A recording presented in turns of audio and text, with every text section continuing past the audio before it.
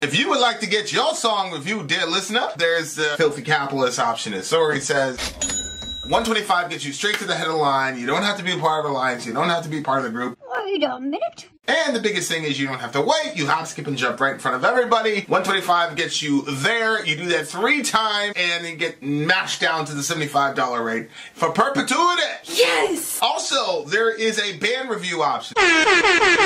So if you've got a band and you're trying to get your band some exposure, hit me up at vinsori@gmail.com, and I'll show you the details about how to pull that off. You can also jump on Patreon, and there is a option on the tiers to be able to get your band reviewed. Yep. Obviously, we can't lie to you, so we can't guarantee a positive review.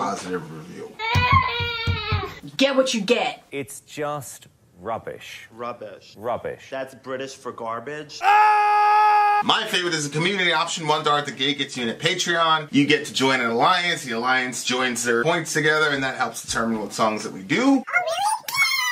The alliances hang out on Discord. Message me on Patreon to get the link. And they do all kinds of other cool things. They do Minecraft. Dungeons and Dragons. Yeah. It's really a community within the community. Anybody can go in the village, facebook.com/Vin and Sori. There's 160,000+ people on the channel. What's cool about the Discord is that it offers a real opportunity for community connection, friendship, that type of thing. And it's on Discord, so if you're not a Facebook person, it's for you. You start off at $1. Right. Plus you get exclusives. Sori and I are working on a song. So the first 15 seconds of that was on Patreon. Also, at $15 tier and above, when we actually debut the video, they're going to be there live with us. There you are, dear listener. Buy our merch. Buy our merch indeed. A child shall lead them. To buy our merch. Yes, dear listener. Yes, dear listener. Yes, dear listener. Okay, so up next, I'm waiting for Trillion. Dog Fashion Disco, dear listener. Yes, the next song coming up is a song called Grand Experiment. Grand Experiment, Dog Fashion Disco. It says, a song sampling the style of guitar and surfer music that gives me a real good vibration. One thing I'll say to every song I've heard of DFD, Polka Dot Cadaver, and every project this group gets involved in, they are genreless and proud of it. There are some songs one could easily classify as country. Oh gosh. Or ska, S-K-A. Ska, yeah. Or punk, or heavy metal. It's why I really love them. They will pull something from any possible genre and make it their own. The solo in this one is one of my favorites of Jason's steps. Okay. All right, here we go. This should be interesting. Dog Fashion Disco. The name of the song is, you say Grand Experiment? Yeah, I think that's what I said. Here we are. Let's do it.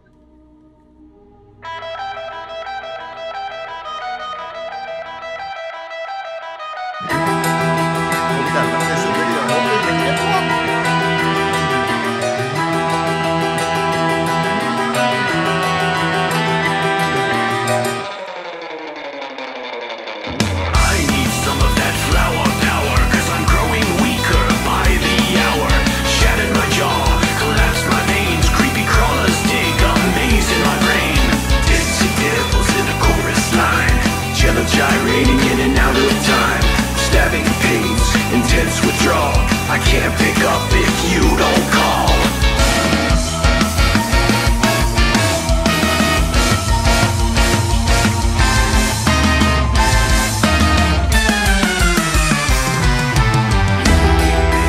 Freak out, death, camp, skin and bones.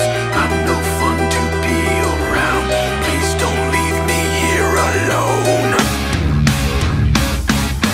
What's the point of this charade? The box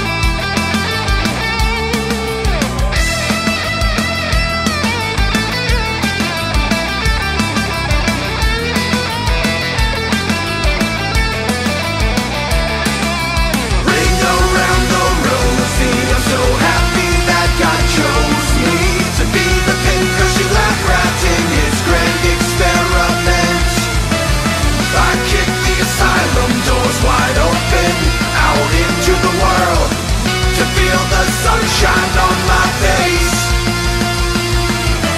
Knock, knock, who's there? A priest in crotchless underwear. Grooming always takes some time to kill the soul and destroy the mind. Down and out to hell and back. Red hot lips and dressed in black. Sell that ass to pay your penance. A final slip to death sentence. Right before your eyes. Right before your eyes. Right before your eyes. Right before your eyes. Right before your eyes.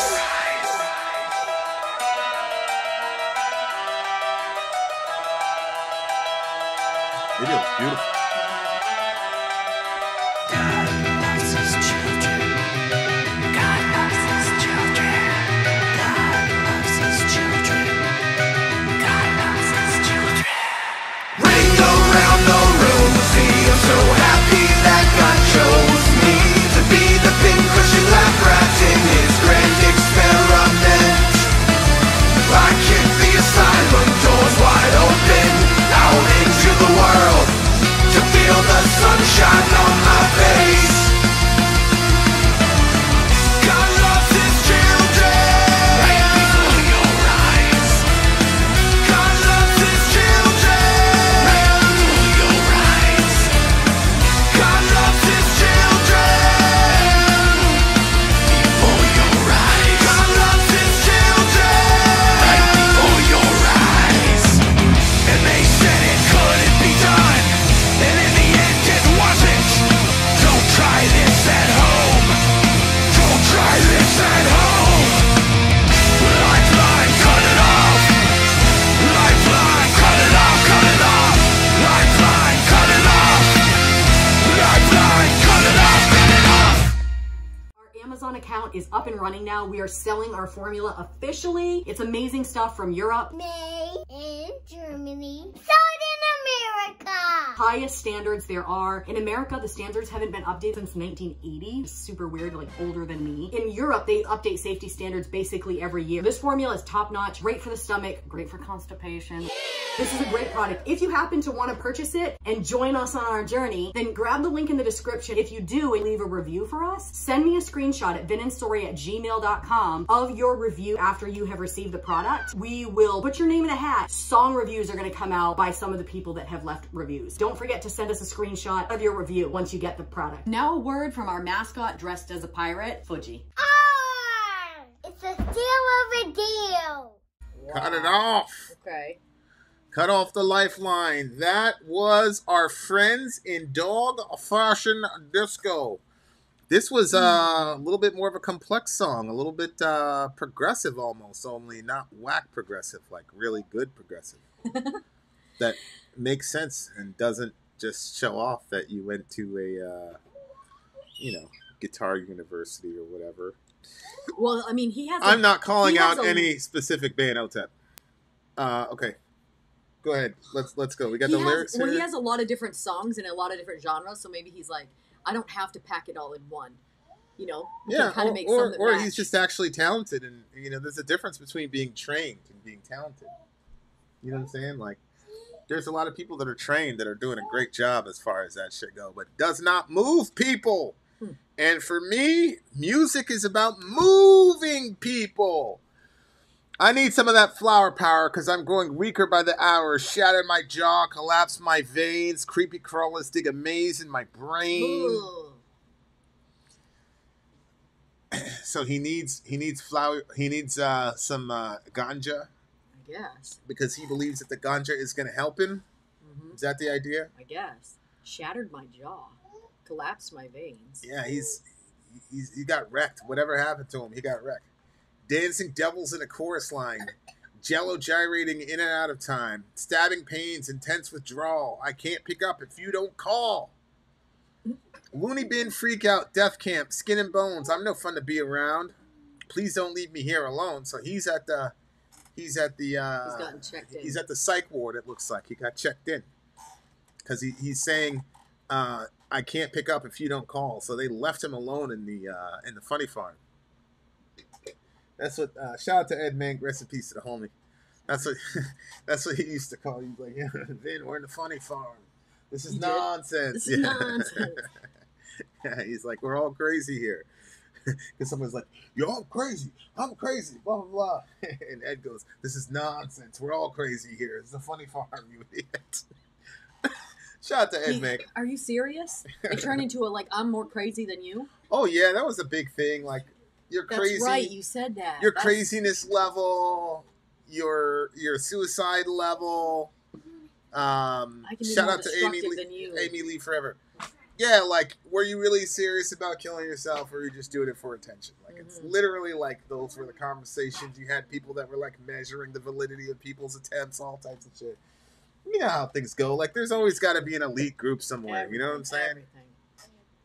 But I did see people that never got visited. Yeah. Like, I did too. I toward like the last 3 months, nobody came to visit me because my mom was banned from the hospital. They banned her, and nobody else was in the state. So I was pretty much by myself for 3 months. But I was okay with that because I was at war with Mom Dukes anyway. It wasn't, you know what I'm saying? It was a good thing that they put some distance between us. But if somebody never visited me or never picked up the phone, because there were times that I was able to call my brother, talk to him. I was able to call Shorty once in a while, although she wasn't really interested in talking when I was in there. But because she was talking to homeboy. But like, yeah, that would be hard if like nobody talked to me, and if like, I knew that my little brother would have come if my mom was able to come. You see what I'm saying? Like, it's a lot different. Like, if your family like chooses actively not to see you when you're in like the worst situation in your life, it could be pretty difficult. So yeah, that's what he says. Looney bin freak out, death camp. Especially when you first show up. When you first show up there, it's definitely an experience because like you're all screwed up from whatever it is that landed you in there. Your brain's all cloggy. Most of us like try to use pills or whatever. So it was like your brain was all screwed up. It took me a couple days to like get right sized because they dump all the charcoal down, you throw up all. It's just like it's literally like a Living Dead kind of scene type of situation. But everybody's kind of like in the same situation. So, wow. But yeah, it was definitely like felt the first couple days and weeks. It felt like we were in a death camp because everybody was talking about death too because. It was suicide attempts. Like, we're all, you know what I'm saying? How healthy do you think that is to put everybody like that together? Well, what's fascinating to me, in my opinion, the most dangerous stuff came from some of the, counselors, not the people. What do you mean? Because the people were already crazy. So, like, you knew that if I was speaking, you were talking to a crazy person. So it's like, okay, I might listen to what Vin has to say or not. But if like a counselor says it, a person with some vested authority says it, the people take what they have to say a lot more seriously than what your fellow that makes sense. But what did they say that was? Well, like for example, with me, where they were blaming everything on my parents. Oh, right. So so that I didn't have to take any responsibility for anything. And I'm sure that they thought they were being nice to me, but that's not what I specifically needed. I didn't need that, your parents suck. I already knew that they sucked. I needed to take responsibility and accountability for my own actions. I heard somebody say it's not about blaming other people, but it's about understanding where you came from. Well, yeah. I mean, and I think that's like... That's important, but that's not what's going on with these guys. Right. At least not for me. And so like, there are some guys that were great. That, in my opinion, I thought they were great, but the hospital was like always on the edge with them. Because the guy was like an ex-Navy SEAL, and he would say things like, "Well, then just kill yourself." Then, like he was crazy, but he spoke the most to us, both me and Ed. That guy spoke the most to us. He's like, "You're a really emotional guy." He said. I was like, "What are you talking about?" Oh, blah, I see people shot, blah blah blah. He's like, "Yeah. the only people I know that play guitar for that long are emotional guys. Oh. And like he called me out in front of the whole room and everything. I was like, What okay. were you? Did you not like that, I or was- did you? No, I respected it because like I didn't have the self-awareness. Like, yeah, dude, like you're putting a lot of your emotions through the guitar.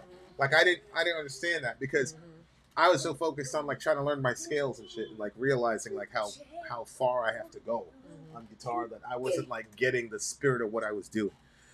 But yeah, man, like ring around the rosy, I'm so happy that God chose me to be the pincushion lab rat in his grand experiment. Like, you know, a lot of people when they're going through a dark season like that, they just feel like they're just getting attacked. Yeah. You know, like, and I feel bad for those people because they have an awareness of God, an awareness somehow of God's sovereignty that, like, at some level, if God is all powerful, he could stop this thing from happening to me. But they don't come to God for the comfort. Yeah. So it's a very interesting theology that these dark intelligences whisper to us. It's like we will give God credit for the terrible things in our life, but we won't give him enough credit that he will comfort us or anything like that. So like your only belief in God is to stand and blame him for the bad things that are happening, but not go to him for comfort. So then what are you going to go to for comfort? Well, he says he's got the flower power and all the rest of it, but obviously that's not going to solve the problem at the deep level. Yeah. I think the other thing too is that we don't recognize all the time, especially when you're in a really bad spot, you don't recognize all the areas in which God, so you're only seeing the bad side. So for instance, you know, the Bible says that every good and perfect gift comes down from God. So like anything good that comes into your life, that's from God. Reza, I'm gonna have to ask you to stop doing that. Just go ahead. So like every perfect, like every good gift that you have in your life comes from God, but sometimes we're so bent on seeing the negative that you cannot see the positive anymore. So like for instance, if there is dark intelligences, and obviously we believe that there are, those like to bring fear. They like to bring terror. They like to, you know, just this darkness, this heaviness that never feels like it's going to lift. And so anytime that you're not experiencing terror, you're experiencing some goodness from God's hand.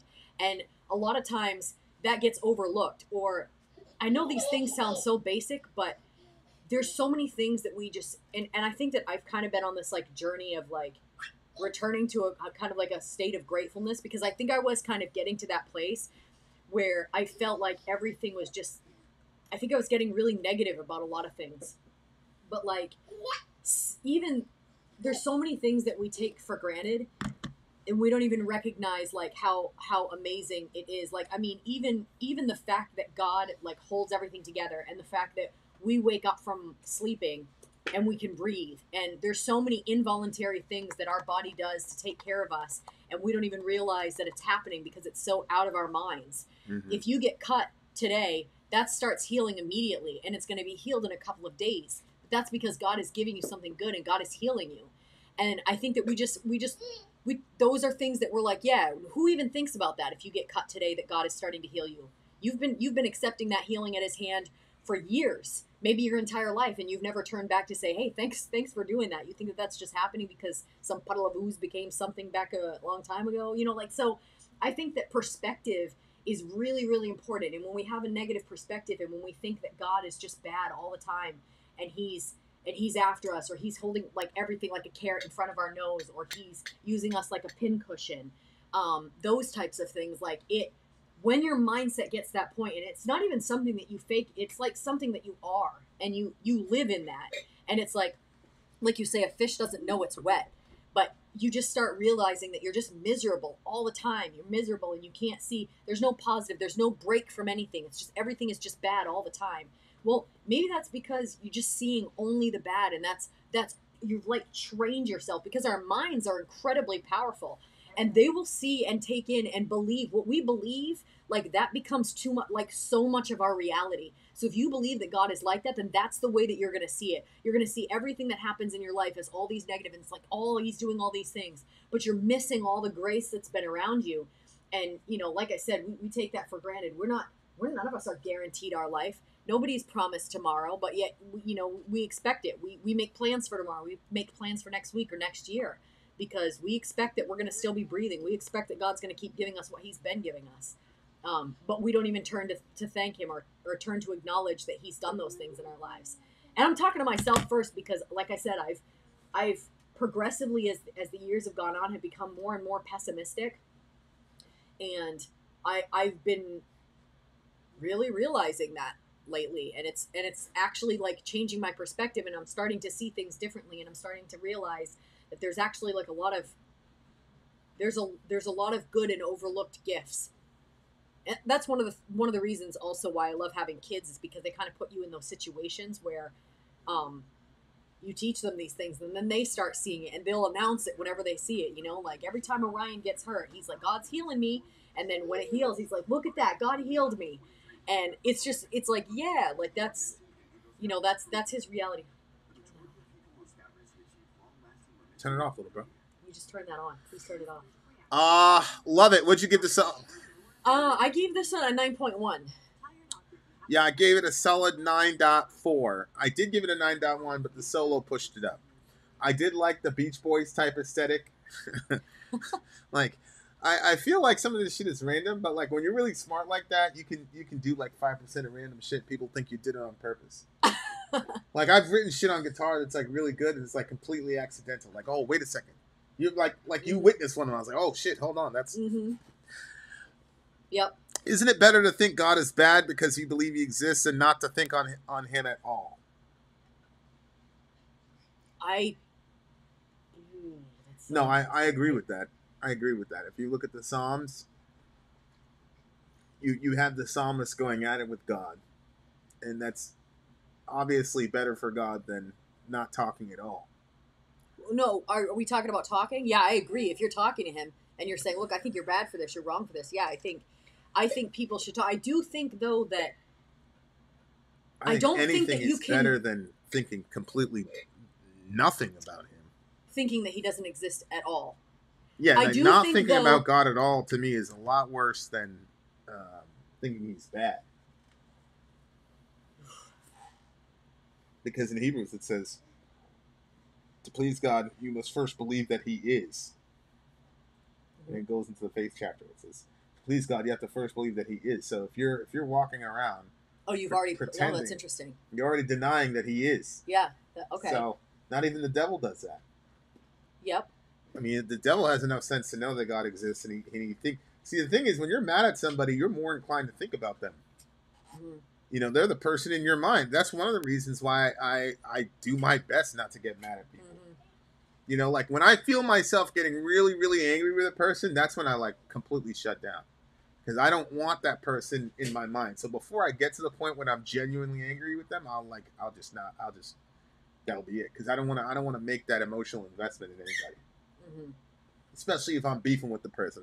I definitely don't want to, like, for me, the best thing is like they just, I'm not gonna say it like that, but yeah, anyway, I think God absolutely prefers.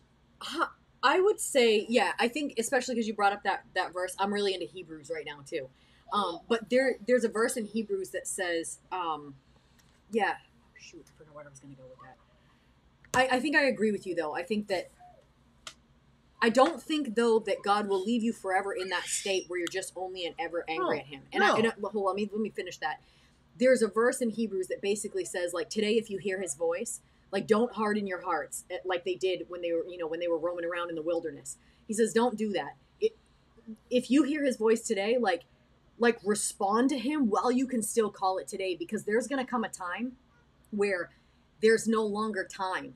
Because we live in an existence where there's been a beginning and there will be an end, but then we're going to enter an existence that's outside of time. It's timeless, and it's eternal, like God is eternal. And so I think that in that sense, he's saying you can still say today, because we are still living in time. You're still alive. You're still breathing. It's today for you. You can call today. So if you're hearing God today and you feel him saying, hey, like, this is truth, but you're afraid because there are different things that don't make sense to you, then you can be like that guy that came up to him and he said, look, I believe, but help my unbelief. Because he was having a conversation with Jesus, and Jesus said, do you believe? And he said, I believe, but help my unbelief. And I think that that's really, really important. If today you feel like, wait a minute, I think this God thing is true, but I have a lot of problems with some of the things that it says in there, that's okay. We can start with that. We can work with that. But if you feel that today, then respond to that and say, God, you know what I'm saying? Like, I believe that you are, but I don't know if I can swallow all the rest of this stuff. and he's going to help you with that.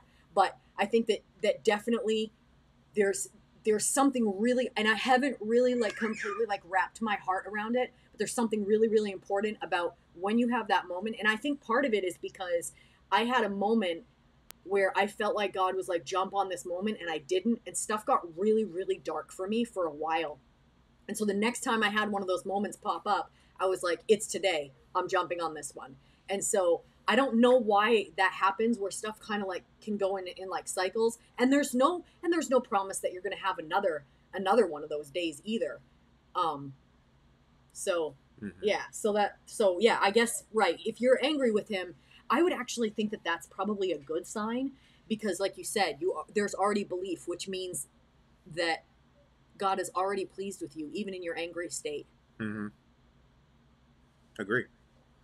And I one also other thing agree, I gotta BC, point out, but I gotta point out one more thing. The universe isn't infinite, so we're not God. I agree with you. Go ahead. Shoot, I forgot. Anyway. All right, 9.4, what you give it?